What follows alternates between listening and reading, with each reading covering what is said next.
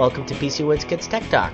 Today I wanted to start off with a weekly answer back episode to the most common questions that I've been getting, such as what screen recording software do you use? Well, I use Cam Studio and Camtasia Studio for Windows, and for Ubuntu I use RTK Record My Desktop. When I record my screen, I use 15 frames per second roughly at 720 by 480, and then I render and edit my videos in Sony Vegas. I render it at HD high quality settings using the DivX codec. And another common question that I've been getting is, well, where can I get your cursor, your themes, your wallpaper, all the stuff that I've been seeing in your videos?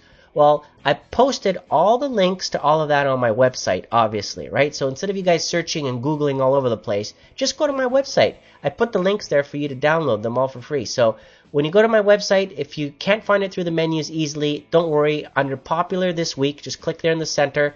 You'll be able to get to the page fast, and all the links to downloading the wallpaper and my cursors are right there, okay? So go ahead and download them. Go crazy. Now, another common question that I've been getting is, where can I get information about hardware upgrades? What do you recommend? Stuff like that, right? Because I know many of you are on a budget and you can't afford to buy the latest and greatest, but you still have enough money to buy some decent stuff. So what do you recommend? Well, I recommend a quad-core CPU for starters. Okay, none of this dual-core anymore. That's not the way to go. Quad-core and higher is the way to go. But obviously, you know, it's not cheap, right? So, but if you can afford a Core i7-920, go for it. If you can afford an AM3 Phenom 2 X4, so the 955 that I reviewed recently, or even the newer one, the 965, go for it, right?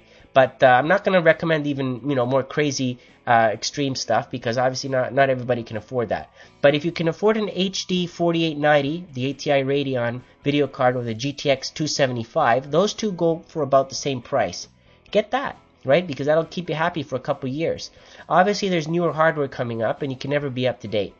Now, the other question that I get is, what about Windows 7? Where can I download what you just showed me? Well, earlier on in my videos, I showed you where you could download the release candidate. Microsoft has closed that down. You can't download that beta anymore. TechNet Plus subscribers could download the RTM, which is release to manufacturing version, the last release. That build was available for those who are paid subscribers. And of course, the new final release is coming out soon. But Microsoft has actually put up recently a 90-day free trial on their website of Windows 7 Enterprise Edition. So that you can go ahead and get. It's for IT professionals. You can go ahead and download that one. 90-day free trial from Microsoft. All of these links that I put here in the video will be on the right-hand side, so you can click on those quickly and download all the stuff and visit the pages. Okay, so keep the questions coming, and I'll post my weekly answer back to you guys, and thank you for watching.